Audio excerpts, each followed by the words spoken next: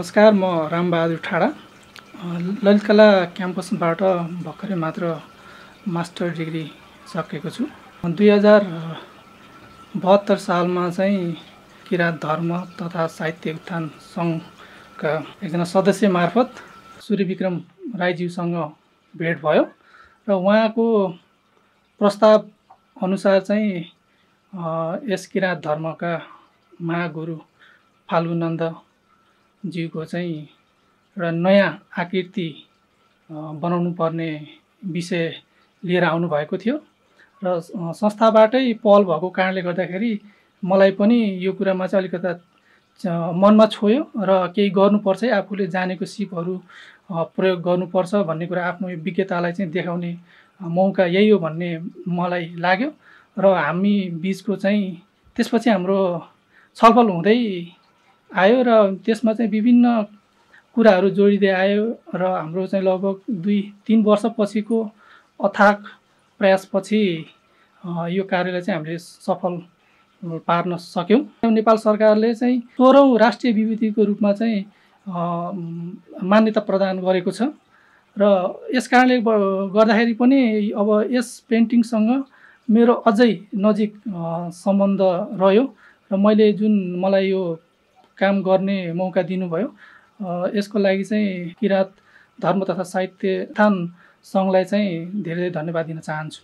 मैले यो काम गर्दाखेरि सुरुमा चाहिँ मलाई अलिकता अप्ठ्यारो किन भयो भन्दाखेरि लगभग 1995 को photo black and white photo थियो र त्यो चाहिँ एकदम सामूहिक रूपमा भएको कारणले गर्दाखेरि त्यसमा चाहिँ महागुरु फाल्गुनन्दको एकल फोटो निकाल्नु पर्ने बाध्यतात्मक परिस्थिति सिर्जना भएको थियो र त्यसमा पनि त्यति क्लियर नभएको कारणले गर्दाखेरि त्यसलाई चाहिँ क्लियर बनाउनको लागि चाहिँ अब आर्टिस्टको सहयोग चाहिने भएको कारणले गर्दाखेरि पनि यो कुरा चाहिँ अलिकता इम्पोर्टेन्ट लाग्यो र अलिकता गाह्रो पनि थियो र त्यसपछि विभिन्न अब व्यक्तिहरूसँग यस किराँत धर्मसँग सम्बन्धित व्यक्तित्वहरूसँग चाहिँ छलफल हुँदै गयो।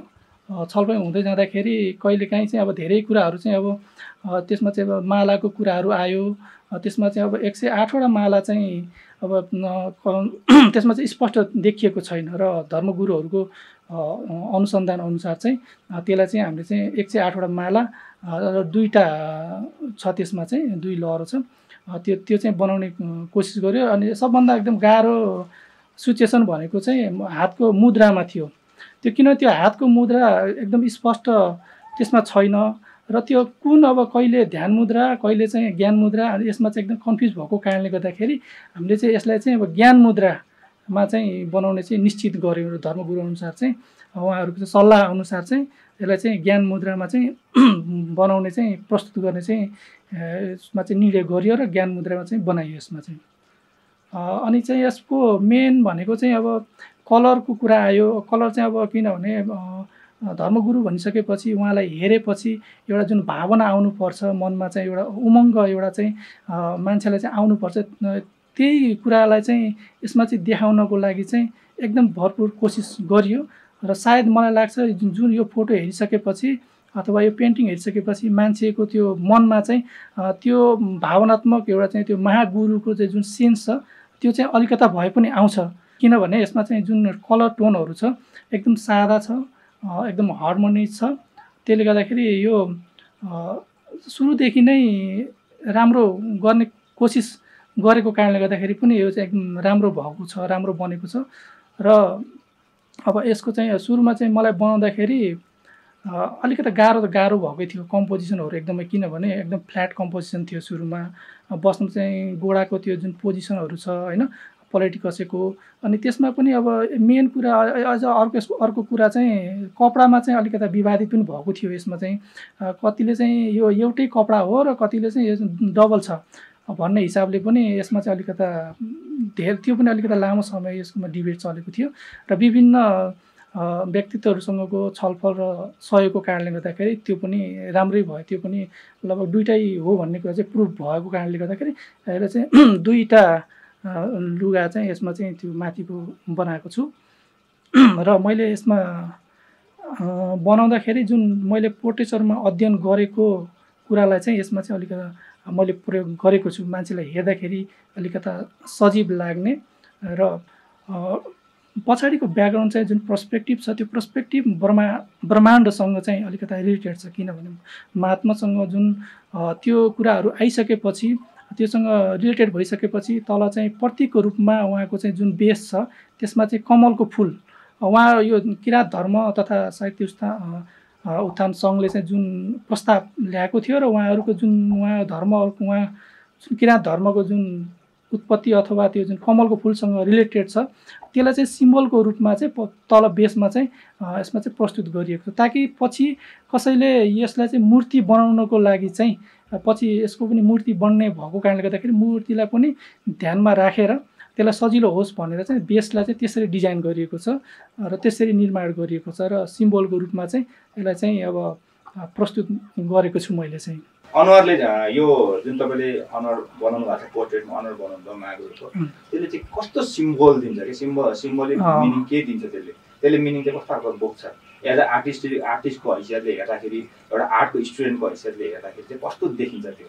महागुरु फाल्गुनन्दको जुन यो पोर्ट्रेट छ, यो पोर्ट्रेट भन्ने बित्तिकै मान्छेले चाहिँ मुहार चित्र भनेर सम्झिन्छ र यसमा चाहिँ एकदमै इम्पोर्टेन्ट कुरा भनेको चाहिँ यसको भाव भङ्गिना भन्छ, चाहिँ यसको एक्सप्रेसन भन्छ, त्यो भावलाई चाहिँ झल्काउनु पर्ने हुन्छ यसमा चाहिँ। र महागुरु फाल्गुनन्दको पोर्ट्रेट जुन छ यसमा हेर्दाखेरि उहाँको जुन आई कन्ट्याक्ट छ कसैसँग पनि छैन, एकदमै ब्रह्माण्ड एकदमै अगाडि छ र उहाँलाई चाहिँ त्यो पोर्ट्रेट हेरिसकेपछि मान्छेलाई के फिल हुन्छ भने के भइरहेछ त एकदम यो ज्ञान मुद्रामा भनेपछि त्यो स्पष्ट रूपमा देखिन्छ। कसैसँग पनि कन्ट्याक्ट नभएको कारणले गर्दाखेरि, कसैसँग पनि फेस टु फेस कनेक्ट नभएको कारणले गर्दाखेरि पनि अलिकता एकदमै एक्लो जस्तो अलिकता त्यो ध्यानमा बसे जस्तो देखिन्छ, त्यो जस्तो ध्यान मुद्रा चाहिँ। र पोर्ट्रेटको जुन हेरिसकेपछि महागुरु भन्ने बित्तिकै एउटा मनमा विचार आउँछ, त्यो विचार चाहिँ आइसकेपछि त्यो पोर्ट्रेटमा चाहिँ हेर्न खोज्छ मान्छेले त्यो भाव छ कि छैन भनेर। त्यसको लागि चाहिँ निहालेर हेरिराख्यो भने त्यो भाव पक्कै पनि आउँछ। जुन फेसको एक्सप्रेसन छ, जुन चाहिँ फेसको टोनहरू छ र त्यो टोनले चाहिँ र जुन कलर टोन छ त्यो टोनले चाहिँ मैले त्यो भावलाई चाहिँ एक्सप्रेसन गर्ने चाहिँ कोसिस गरेको छु यसमा चाहिँ। जुन फोटो छ यो ग्रुप फोटोबाट चाहिँ जस्ताको तस्तै फोटो चाहिँ यसलाई चाहिँ जुम गरेर निकालेर त्यही पोज हो, त्यो कम्पोजिसन सेम नै हो यसमा चाहिँ कुनै अब, किनभने यसलाई चाहिँ अब हाम्रो चित्रकलामा जुन तरिकाले अध्ययन गराइन्छ यसमा नापेर कति बाई कति भनेर त्यो अनुसार गरिएको छ। यसमा चाहिँ एकुरेट छ, यसमा चाहिँ फोटोसँगै एकदमै मिलेको छ। कलरहरू पनि सबैसँग सरसल्लाह गर्दा, धर्मगुरुहरूसँग सल्लाह गर्दा त्यो अनुसारको नै कलर चाहिँ यसमा युज गरिएको छ। तपाईँहरूलाई ब्ल्याक एन्ड व्हाइट फोटोमा चाहिँ त्यो नदेखिन सक्छ र उहाँको फोटो हेरिसकेपछि र यो फोटो हेर्दा तपाईँलाई खासै फरक लाग्दैन, कलर मात्रै फरक लाग्छ। र जुन यसमा जुन पछि तलको बेसको कुरा छ त्यसमा चाहिँ अब धर्मगुरुहरूसँग सल्लाह गर्दाखेरि उहाँहरूको मान्यता अथवा यस धर्मको प्रतीकको रूपमा चाहिँ कमलको फुललाई चाहिँ प्रतीक बनाएर तल बेस चाहिँ राखिएको छ र पछाडिको ब्याकग्राउन्डलाई चाहिँ एकदमै रिल्याक्स हुने, एकदम आनन्द आउने र एउटा ऊर्जा आउने त्यो हेरिसकेपछि त्यो अनुसार नै चाहिँ सबैको सल्लाह अनुसार चाहिँ त्यसलाई चाहिँ त्यसमा बनाइएको छ। यसमा चाहिँ कलर हार्मोनीको चाहिँ एकदम ठुलो भूमिका रहेको छ। ओके, यो जुन तपाईँले कलरहरू प्रयोग गर्नुभएको छ होइन, जस्तै अब फोटोमा त ठिकै छ, अब ब्याकग्राउन्ड प्लस तल बेसहरू छ, यो कलरले चाहिँ खास के मिनिङ बोक्छ तपाईँहरूको यो आर्टिस्टिक वेबाट? यसमा चाहिँ एकदम शान्त ध्यानमग्न रूपमा एउटा चाहिँ ब्रह्माण्ड, एउटा चाहिँ पर्सपेक्टिभ वेमा चाहिँ यो कलरले चाहिँ त्यसमा चाहिँ रातो छैन, रातो कलर हुने बित्तिकै एउटा अलिकता उग्र रूपमा आउँछ होइन।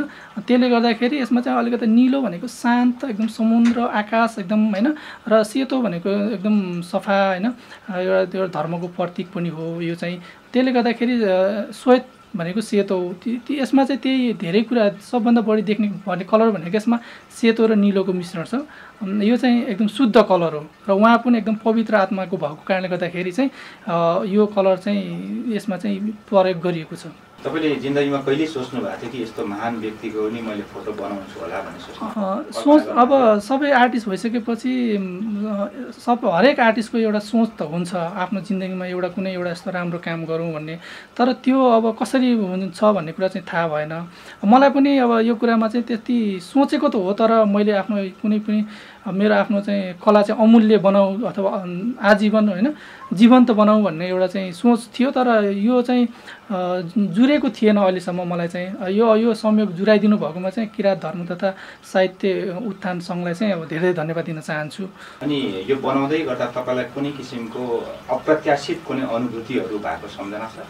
अप्रत्याशित भन्दाखेरि अलिकता त्यसपछि चाहिँ मेरो अलिकता जीवनमा पनि अलिकता चेन्ज भयो, अलिकता राम्रो कन्ट्याक्टहरू पनि आउन थाल्यो र सायद त्यसकै प्रभाव पनि हुनसक्छ। मैले चाहिँ अब काम गर्दाखेरि धेरै सिक्ने मौका पाएँ, किन यसमा पहिला जति पनि काम गर्थेँ मैले सर्ट टाइम लिएर अथवा केही समय लगाएर बनाउँथेँ र त्यसमा चाहिँ मेरो आफ्नो अनुभूति अथवा त्यसमा चाहिँ के भयो भन्ने कुरा त्यो सोच्ने मौका पाउँदैन थिएँ र त्यसले गर्दा मलाई थाहा भएन। र यसमा चाहिँ अब लगभग 2-3 वर्षको मेहनत गर्दाखेरि चाहिँ यसमा जुन कुरा बिचको रियाक्सन भयो होइन, त्यसले गर्दाखेरि इन्टरेक्ट हुँदाखेरि धेरै कुराहरू बुझियो र अनि आफूले अझै केही कुराहरू जान्ने मौका सिक्ने मौका पाएर मेरो अब कला जीवनमा चाहिँ यसले अझै ठुलो योगदान पुर्याएको छ। कस्तो लाग्छ तपाईँलाई? यो मेरो मास्टरपिस हो जस्तो लाग्छ तपाईँलाई अहिले? मास्टरपिस नै हो यो चाहिँ, किनभने मेरो तर्फबाट मास्टरपिस नै हो यो बनाएकै हो। किनभने यति धेरै मैले अहिलेसम्म जाने बुझेको र मेरो सिपलाई चाहिँ मैले सक्दो अथवा एकदम 100% नै मैले यसलाई दिएको छु र धेरै एकदमै सरसल्लाह सहयोग पनि पाएको कारणले गर्दाखेरि यो सफल पनि भएको छ। तपाईँको बारेमा अलिक अघि कम्ती भन्नुभयो, तपाईँको अध्ययन पोर्ट्रेटमा होइन, त्यो तपाईँको अलिकति बाहिर भन्नुहोस् न, के विषयमा अध्ययन गर्नुभयो अनि तपाईँ कति वर्षदेखि यो पेसामा हुनुहुन्छ अनि तपाईँले सम्मानहरू के गर्नुभयो, कति अध्यापन पनि गर्नुभयो कि अलिकति? मेरो चाहिँ अध्ययन चाहिँ ललित कला क्याम्पसबाट हो। मैले चाहिँ ललित कला केन्द्रीय विभागबाट चाहिँ यसै पोर्ट्रेचर सब्जेक्टलाई लिएर चाहिँ मास्टर डिग्री गरेको छु र मैले चाहिँ अब 2007मा चाहिँ नेपाल कमर्सियल आर्टिस्ट सङ्घमा चाहिँ प्राध्यापन सुरु गरेको थिएँ। लगभग त्यहाँ चाहिँ 8 वर्ष जति त्यहाँ अध्यापन गराएँ। मेरो चाहिँ त्यो पेसै अथवा मेरो कर्म नै यही भएको कारणले गर्दाखेरि मेरो बच्चादेखि नै मेरो रुचि भएको कारणले गर्दाखेरि मेरो हरेक समय मेरो चाहिँ चित्रकलामै व्यतीत भएको छ र मैले जति पनि जाने बुझेको कुराहरू मैले त्यहाँ चाहिँ अध्यापन गराउँदाखेरि त्यहाँबाट पनि धेरै आफूले सिक्ने मौका पाएको छु। अनि चाहिँ ललित कला क्याम्पस एउटा यस्तो संस्था अथवा क्याम्पस हो जसले चाहिँ आफ्नो मनमा भएको कुराहरूलाई चाहिँ कसरी चाहिँ अब एउटा तस्बिरमा उतार्न सकिन्छ, भावना शब्दहरूलाई चाहिँ कसरी चाहिँ अब के अरे चित्रमा उतार्न सकिन्छ भन्ने कुरा सैद्धान्तिक र व्यावहारिक दुईटै कुराहरू सिकाउने ठाउँ भएको कारणले गर्दाखेरि अब आउने नयाँ जेनेरेसनका भाइ बहिनीहरूलाई चाहिँ यो संस्था अथवा यो ललित कला क्याम्पसले चाहिँ धेरै सहयोग गर्छ भन्ने मैले चाहिँ आश लिएको छु। योभन्दा अगाडि तपाईँले कहिले फाल्गुनन्दको नाम सुन्नुभएको थियो? महागुरु फाल्गुनन्दको नाम त अब सानैदेखि सुनेकै हो, किनभने महागुरु अब किनभने धर्मसँग नेपालमा धेरै धर्महरू छन् होइन, त्यसमा पनि अब जनजातिदेखि लिएर सबैको आफ्नो धर्म भएको कारणले गर्दाखेरि पनि महागुरु एउटा नेपालको ठुलो हिस्सा हो। उहाँको यो धर्म किराँत धर्म भनेको चाहिँ नेपाल मात्रै नभएर विश्वमा पनि एउटा प्रसार भइरहेको छ र उहाँको चाहिँ एकदमै हरेक मान्छेले सुनेको हुनुपर्छ मेरो विचारमा। मैले पनि सानैदेखि नै सुनेको उहाँको नाम चाहिँ र उहाँको चाहिँ तस्बिर पनि प्राप्त भएको कारणले गर्दाखेरि सबैको मनमा चाहिँ बस्न चाहिँ सफल छ। पहिलाको तस्बिर पनि तपाईँले हेर्नुभयो, पहिला निस्केको तस्बिरहरू त्यो बारेमा तपाईँको केही छ कुराहरू? त्यसमा र यसमा अलिकता धेरै मान्छेले चाहिँ दाँच्नु भयो, कम्पेयर गर्नुभयो र पहिलाको फोटो कसरी आयो त्यो मलाई थाहा भएन। तर यो फोटो जुन आयो यो चाहिँ म आफ्नै मेरै आँखाले र मैले नै सपरमा त्यो ब्ल्याक एन्ड व्हाइट फोटोबाट निकालेको भएर म यसमा एकदम ढुक्क छु कि यो फोटो चाहिँ एकदमै ओरिजिनल हो। यो पोज कम्पोजिसन एकदमै के अरे ओरिजिनल नै हो। पहिलाको फोटोमा चाहिँ तपाईँको कस्तो छ भने अब हाम्रो आर्टिस्टिक भ्यूमा चाहिँ अब हेराइमा चाहिँ आई लेभल चाहिँ अलिकति नमिलेको कारणले गर्दाखेरि घाँटी लामो देखिएको छ। अलिक तलबाट हेरेको भएर चाहिँ माथि हेर्दाखेरि अलिकति घाँटी लामो हुन्छ, घाँटी तन्किएको छ त्यसमा चाहिँ। अनि त्यसमा चाहिँ विभिन्न चाहिँ त्यो सफ्टवेयरहरू फोटोसप युज गरेर त्यसमा चाहिँ के थपेर पनि उहाँलाई चाहिँ अलिकति आइडियोलोजिक बनाउन खोजेको कारणले गर्दाखेरि त्यो अलिकति बिग्रे जस्तो लाग्छ मलाई चाहिँ। अनि त्यसलाई चाहिँ फेरि त्यो प्रयोग गर्दा पनि अब कतिले चाहिँ चाहिँ सही कलर प्रयोग नगरेको कारणले गर्दाखेरि पनि त्यो चाहिँ फोटो अलिकता नमिलेको के नमिलेको जस्तै देखिन्छ। र यो फोटो हेर्दाखेरि चाहिँ लगभग धेरै नै एकदमै मिलेको छ यसमा चाहिँ, एकदम एक्ज्याक्ट नै छ यसमा चाहिँ, किनभने प्रपोर्सन कम्पोजिसनदेखि लिएर यसको चाहिँ राम्रो छ। त्यसमा चाहिँ प्रपोर्सन चाहिँ अलिकता नमिले जस्तो लाग्छ त्यो, किनभने त्यो सायद फोटो अथवा कसैले क्रिएट जो गर्नुभयो उहाँलाई त्यो सम्बन्धी ज्ञान नभएर पनि हुनसक्छ, अथवा त्यसको अथवा त्यो कल्पना गरेर पनि त्यो तलको चाहिँ जोडेको हुनसक्छ होइन। त्यसले गर्दाखेरि त्यो चाहिँ अलिकता त्यो नमिलेको जस्तो लागेको छ मलाई चाहिँ त्यो चाहिँ पहिलाको फोटो चाहिँ। तपाईँ कति सन्तुष्ट हुनुहुन्छ यो अहिलेकोबाट? सन्तुष्ट त एकदमै धेरै छु मलाई चाहिँ, किनभने अब यसबाट चाहिँ मैले धेरैजना यो धर्मसँग चाहिँ नजिक हुने मौका पाएँ। उहाँहरूको जुन गुरुहरू आउनुभएको थियो उहाँहरूसँग भेटघाट भयो र त्यसले गर्दा अलिक जान्ने मौका पाएर त्यो कुरालाई चाहिँ अब त्यो पेन्टिङमा पनि प्रयोग गरेँ। त्यसले गर्दाखेरि मलाई चाहिँ एकदम सन्तुष्ट छु म चाहिँ यो, किनभने हरेक पेन्टिङमा चाहिँ एउटा आफ्नो सम्बन्ध जोडिएको हुन्छ। यसमा चाहिँ अझै धेरै मेरो चाहिँ सम्बन्ध जोडिएको छ यो चाहिँ, र यसले गर्दाखेरि अझै धेरै यो ज्ञाताहरूसँग चाहिँ मेरो सम्पर्क बढेको छ। त्यसले गर्दाखेरि यो म एकदम सन्तुष्ट छु। जुन यो पेन्टिङ बनाउँदाखेरि विभिन्न व्यक्तिहरूसँगको भेटघाट र छलफलको आवश्यकता थियो, र यो संस्थागत भएको कारणले गर्दाखेरि पनि संस्थाका विभिन्न पदाधिकारीहरूसँग भेटघाट भइरह्यो, र यसै क्रममा चाहिँ संयोगवश यस धर्मका अहिलेका हाल धर्मगुरुज्यूलाई पनि भेट्ने मौका मिल्यो। उहाँसँग दर्शन भेट गर्ने क्रममा चाहिँ उहाँसँगको छलफल राम्रै रह्यो, र मैले जानेको बुझेको महागुरु फाल्गुनन्दज्यूको जुन जीवनी पढ्दाखेरि जुन अनुभव हुन्थ्यो, जुन कुराहरू उहाँमा छ भन्ने कुरा लाग्थ्यो, र उहाँलाई अहिले वर्तमान धर्मगुरुलाई भेट्दा पनि उहाँमा पनि त्यही कुराहरू मैले पाएँ, र उहाँको जुन शालीनता जुन भद्र व्यवहार छ त्यसले गर्दाखेरि यो मलाई चाहिँ एकदमै आत्मीयता लाग्यो उहाँसँगको भलाकुसारी चाहिँ। त्यसले गर्दाखेरि पनि अझै यसमा चाहिँ महत्त्वपूर्ण काम गर्ने चाहिँ मलाई चाहिँ अलिकता हौसला मिलेको थियो, र त्यसपछि मैले चाहिँ यसमा चाहिँ अलिकता राम्रोसँग काम गर्न सके जस्तो लाग्छ मलाई चाहिँ। अनि भेटमा तपाईँहरूको केही कुराहरू भयो गुरुसँग? भेटमा चाहिँ अब काम राम्रो रहेछ, अब अलिकता अझै गर्दै जानु भन्नुभयो, र जुन कुरा उहाँले चाहिँ सुरुदेखि नै उहाँलाई चाहिँ हाम्रो जुन संस्थाको सदस्य हुनुहुन्छ सूर्य विक्रम राई, उहाँलाई चाहिँ पटक पटक लगेर सुरुको स्टेपदेखि नै उहाँलाई चाहिँ पटक पटक लैजाँदै उहाँसँगै छलफल गर्दै उहाँको सल्लाह सुझाव ल्याउँदै गर्नुहुन्थ्यो। ल्याउँदै गर्ने क्रममा चाहिँ उहाँसँग पनि भेट्ने मौका पाएर त्यो कुरा हो कि होइन भन्ने कुरा मलाई चाहिँ अझै नजिकबाट बुझ्ने मौका पाएँ, र जुन कुरा उहाँले भन्नुभयो त्यो कुरालाई पनि आत्मसात गर्दै यसलाई चाहिँ अलिकता राम्रो काम गर्ने चाहिँ प्रेरणा मिल्यो मलाई चाहिँ।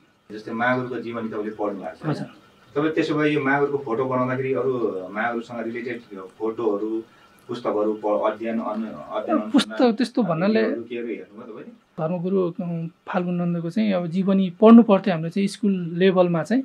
उहाँको पाठहरू पढ्दाखेरि चाहिँ त्यहाँ चाहिँ एउटा सर्टेन, किनभने त्यो पाठको चाहिँ पृष्ठ चाहिँ छोटो भएको कारणले गर्दा उहाँको जीवनी त्यहाँ चाहिँ समेट्न सकिँदैन, थोरै मात्रै हुन्छ। अब जुन यो पेन्टिङ बनाइसकेपछि यस संस्थासँग सम्बन्धित यस धर्मसँग सम्बन्धित महागुरुहरूसँग भेट्ने मौका पाएँ, र उहाँको जीवनी चाहिँ अझै राम्रो रहेछ भन्ने चाहिँ मैले चाहिँ बुझ्ने मौका पाएँ, र म चाहिँ अलिकता अझै त्यसप्रति चाहिँ अझै मेरो चाहिँ आस्था चाहिँ अझै बढ्दै गयो। जे कुरा त्यो कुरा देखाउँ, त्यसलाई चाहिँ अलिकति धेरै आइडियोलोजी कुराहरू चाहिँ नजोडौँ यसमा चाहिँ होइन, धेरै मान्छेलाई चाहिँ धेरै उस चाहिँ नगरौँ भनेर चाहिँ जे छ त्यसलाई चाहिँ सिम्पल रूपमा चाहिँ प्रस्तुत गरौँ भनेर चाहिँ अनि त्यसरी चाहिँ प्रयोग गरेको चाहिँ तलको चाहिँ, किनभने त्यसमा चाहिँ पहिला चाहिँ अलिकता त्यो पहेँलो र उस थियो तलको चाहिँ यो पार्टमा चाहिँ, अनि यो पार्ट चाहिँ अब पहेँलो गर्दाखेरि चाहिँ अलिकता नराम्रो देखिनु भयो कि। निलो भनेको यो चाहिँ तपाईँको चाहिँ पानी पनि हुनसक्छ, कमल भनेको पानीमा हुन्छ, अनि त्यसले गर्दाखेरि यो पानीको सिम्बल र स्काई पनि हुने भयो। स्काईको रिफ्लेक्सन चाहिँ पानीमा चाहिँ यो पानीसँग चाहिँ रिलेटेड भएको भएर कमललाई चाहिँ यो सिम्बलको रूपमा चाहिँ प्रस्तुत गरियो। पहिला चाहिँ यस्तो थियो अलिकता चाहिँ। अनि त्यो जुन पहिला तपाईँले भन्नुभयो नि यो चाहिँ भनेको हाम्रो उसमा चाहिँ किन धर्मको चिन्ह हो, त्यसलाई चाहिँ हो त्यो सूर्य रूपी अङ्कित चिन्ह थियो उज्यालो भन्ने। त्यसमा चाहिँ के हुन्थ्यो भने मैले अस्ति हाम्रो सूर्यजीसँग कुरा भयो, त्यसले त अर्को अर्थ दिन्छ नि त फेरि होइन, त्यो भनेको दर्शन हो, दर्शनमाथि बस्नु भएन के, दर्शनको भित्र चाहिँ महागुरु हो नि त, हो उहाँ माथि बस्या होइन के, त्यो भित्र भएर माथि भएको यहाँ माथि भएको भए हुन्थ्यो, किन त्यही भएर हामीले चाहिँ पछाडि राखेको छ त्यसलाई चाहिँ हल्का, किनभने यो त पछाडि चाहिँ त्यसको चाहिँ रिएर आभा चाहिँ किन त्यो दर्शनभित्र भएको कारणले गर्दाखेरि त्यस माथि बसाल्न नमिल्ने होइन त्यसले गर्दाखेरि पनि हामीले चाहिँ त्यसलाई चाहिँ अलिकति परिमार्जित गरियो त्यसलाई चाहिँ अनि त्यो किराँत धर्मभित्र पनि रहेछ नि त त्यो कमललाई चाहिँ एउटा प्रतीकको रूपमा चाहिँ लिने चाहिँ अनि त्यसले गर्दाखेरि त्यो आउँदो रहेछ अनि त्यसलाई चाहिँ त्यसमा चाहिँ किराँत धर्ममा चाहिँ धेरै फुलहरूको नामहरू आउँछ र त्यो फुलहरूलाई केमा चढाउने कसरी चढाउने भन्ने कुरो तिनीहरूको आफ्नै आउँछ किनभने अनि यसमा चाहिँ अलिकति विभाजन भएको थियो क्या डाँडामा बसेछ कमलको फुल कसरी फुल्छ पानी बिना भनेर त्यो त एउटा प्रतीक हो सिम्बोलाइजेसन हो सिम्बोल हो जस्ट जहाँ पनि युज गर्न सकिन्छ त्यो नै हुनुपर्छ भन्ने छैन भनेर त्यसरी चाहिँ त्यसलाई चाहिँ पारित गरियो पहिला खास म स्कल्पचर बनाउँथेँ पहिला चाहिँ आमाले त्यो रोटी त्यो मुस्ने बेलामा चाहिँ पिठो मुस्ने बेलामा चाहिँ अनि मैले अलिकति निकाल्ने चराहरू गाई गोरु बनाउने त्यो पोल्ने त्यसरी खाने कि मेरो चाहिँ त्यो युवा मञ्चमा पनि आएको छ मेरो चाहिँ त्यो मेरो कसरी त्यो भयो भनेर चाहिँ त्यति बेला चाहिँ अब त्यो कालो माटोहरू पाउँथ्यो त्यो माटोहरू चाहिँ अब किनभने अब खास त अब त्यो पेन्टिङहरू गर्ने बेलामा चाहिँ स्रोत साधन चाहिँ नहुने गाउँघरमा चाहिँ किनभने त्यो कापीको त्यो मसी साइन पेन चल्थ्यो त्यति बेला त्यो साइन पेनमा चाहिँ अब त्यो इङ्क सकेपछि त अर्को थप्न नमिल्ने अनि पाउन पनि अब गाह्रो किनभने महँगो पर्थ्यो त्यति बेला अनि त्यो अब त्यसो हरियो कलर सक्यो भने हरियोको ठाउँमा चाहिँ सिमीको पत्ताको चाहिँ त्यो घोलेर चाहिँ हरियो रङ बनाउने पहेँलो सक्यो भने बेसार कुटेर त्यसको पहेँलो बनाउने कालो सक्यो भने त्यो अँगार अथवा त्यो उस हुन्छ ध्वाँसो त्यसलाई बनाउने सेतो चाहिँ कमेरो माटोको रातो माटोको अनि त्यसरी गर्थ्यो कि निलो चाहिँ एउटा किम्बु भन्ने पाउँथ्यो त्यसको चाहिँ निलो बनाउनु त्यसको निलो कलर बस्थ्यो एकदम कडा बस्थ्यो अनि त्यसरी नै घरेलु उसमा चाहिँ गरियो कि अनि मेरो मान्यता सोच पहिलेदेखि कस्तो भने जुन कुरामा लाग्नु छ जुन कुरा आफूले गर्दा आत्मसन्तुष्टि हुन्छ त्यो कुरा चाहिँ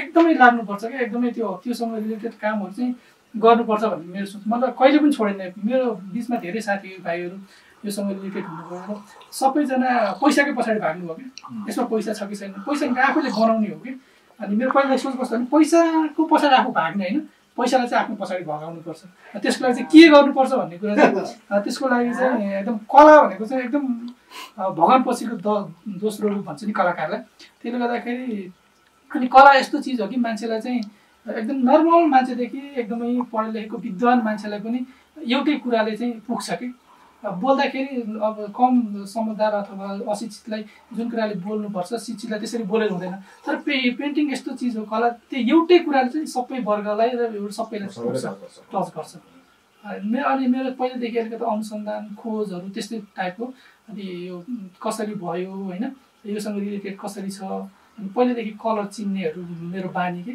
यो यसमा कुन कलर मिसिएको छ कसरी छ त्यो मेरो पहिलेदेखि चिन्ता नै त्यसरी भएकोले अनि सुरुमा चाहिँ पढ्न पाइएन किनभने अब गाउँको मेरो घरको परिस्थिति पनि त्यस्तै थियो अनि एसएलसी गरियो 57 सालमा अनि त्यसपछि ग्याप भएर अनि 61 सालमा बल्ल कलेज जोइन गरेँ 5 वर्षपछि मैले कलेज जोइन गरेँ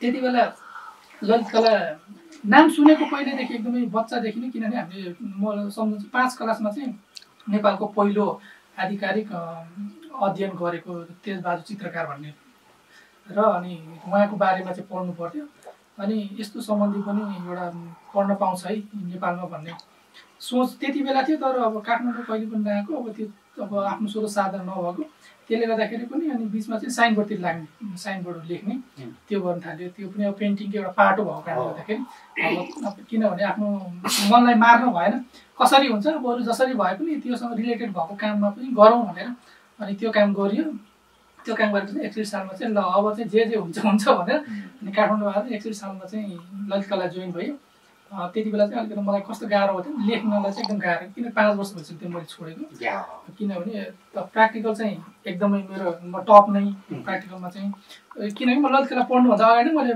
मार्केटमा चाहिँ पेन्टिङ बेच्थेँ कि त्यो बेचेर अनि म ललित कला पढेँ चाहिँ त्यति बेला त्योभन्दा अगाडि मलाई कलेजमा त्यो सबैले चिन्थ्यो त्यसरी चाहिँ किन राम्रो काम गर्ने भएपछि सबैजना ग्रुप पनि हुने अनि त्यसले गर्दाखेरि त्यो पढ्दै जाँदाखेरि चाहिँ कलेजमा चाहिँ अब राम्रै भयो धेरैजना चिन्जासँग भयो त्यही भएर अहिले चाहिँ मलाई चाहिँ जस्तो मेरो नाम लियो भने चाहिँ सबैले चिन्छ कि भर्खर आउनेदेखि लिएर एकदम वरिष्ठ आर्टिस्टहरू सबै आर्टिस्टहरू चाहिँ कनेक्ट हुन्छ चिन्नुहुन्छ मेरो नामले किन त्यो त कामै हो किन कामलाई त जसले पनि किनभने बोलीको बरु भर हुँदैन, किनभने कतिजना सङ्गत गरेकोलाई मात्रै थाहा हुन्छ यसको बोली कतिको छ भन्ने कुरो, तर कामको लागि बोल्नै पर्दैन कि काम आफै बोल्छ।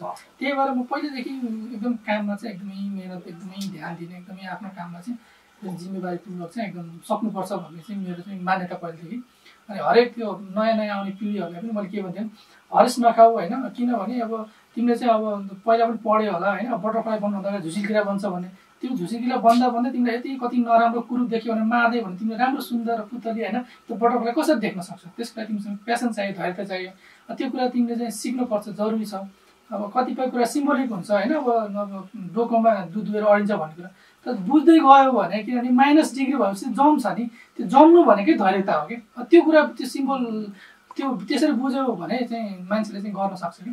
अनि मैले सबैलाई भन्छु 4-5 वर्ष चाहिँ यसमा चाहिँ केही यसबाट अलिक पनि धेरैजना सोध्नुहुन्छ यो प्रोफेसन अपनाउँदा के हुन्छ भनेर। त्यो यसमा के हुन्छ अरूको देखेर अरूको खुबी आफूमा नहुन पनि त सक्छ नि, अरूले गरेको कुराहरू उसकै लागि ठिक हुनसक्छ तर आफूलाई त्यो ठिक नहुन सक्छ। त्यही भएर आफूमा के छ त्यो कुरालाई चाहिँ एकदम अब प्रमोट गर्नुपर्छ भन्ने मेरो चाहिँ सुझावको सल्लाह चाहिँ धेरै गरेको भाइ बहिनीहरूलाई चाहिँ। अनि मलाई सबैले सोध्ने क्वेसनहरू पेन्टिङ गरेर पनि नेपालमा बाँच्न सकिन्छ। म भन्छु म सकेको छु, त्यही कारणले गर्दा म ढुक्क सार्न सकिन्छ, किनभने मेहनत चाहिँ हुनु पऱ्यो होइन एकदम।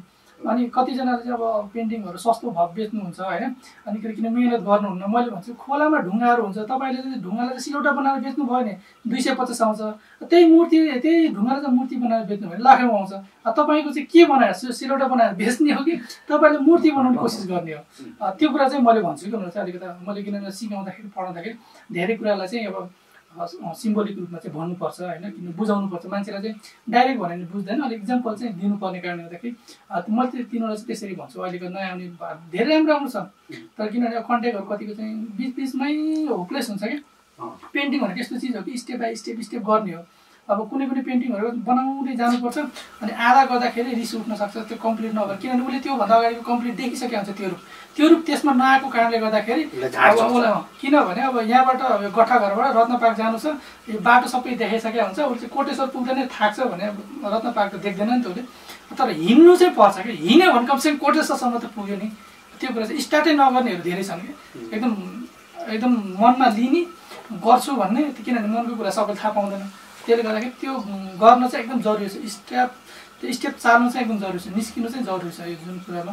मलाई चाहिँ पेन्टिङमा मात्रै होइन हरेक फिल्डमा चाहिँ अब त्यो आफूले जुन कुरामा चाहिँ गर्न सक्छ जस्तो लाग्छ त्योसँग रिलेटेड कुराहरू कामहरू चाहिँ पोइन्ट बाई गऱ्यो भने, नोटिस गऱ्यो भने। किनभने मेन त अहिलेको जमाना भनेको चाहिँ अब संसार अब एक ठाउँमा भइसक्यो होइन, अब इन्टरनेटको जमाना छ, मास मिडियाको जमाना छ। त्यो कुरालाई चाहिँ अब आफूले हेर्न चाहेको कुराहरू अहिले गुगलहरूमा पाउँछ, युट्युबमा पाउँछ। अहिलेको चाहिँ अब सर्च गर्ने बानी छैन, अनि कपी गर्ने बानी छ। अर्काले यस्तो गऱ्यो भने त चल्छ, म पनि गर्छु। त्यो कपी गर्दा कस्तो हुन्छ भने कपी त गर्छ, उसले पैसा त कमाउँछ तर आफ्नो नाम कमाउन सक्दैन कि। भोलि त्यो पेन्टिङ अथवा त्यो काम हेरेपछि फल्नाको नाम चाहिँ अब आफ्नो आइडेन्टिटी हुँदैन, फल्नाको कपी त गराएर रहेछ भन्ने हुन्छ। त्यसले गर्दाखेरि मेन चाहिँ नाम, म चाहिँ पहिलेदेखि नामको पछाडि दौडिरहेँ, भागिरहेँ। त्यही भएर मलाई चाहिँ पैसा भनेको चाहिँ आफूले खर्च गर्न पुग्ने, लाउने अथवा यताउति सामानहरू किन्न पुग्छ। आफ्नो कलालाई चाहिँ अब निखार्नलाई चाहिँ त्यो चाहिँ पैसा चाहिँ चाहिन्छ होइन।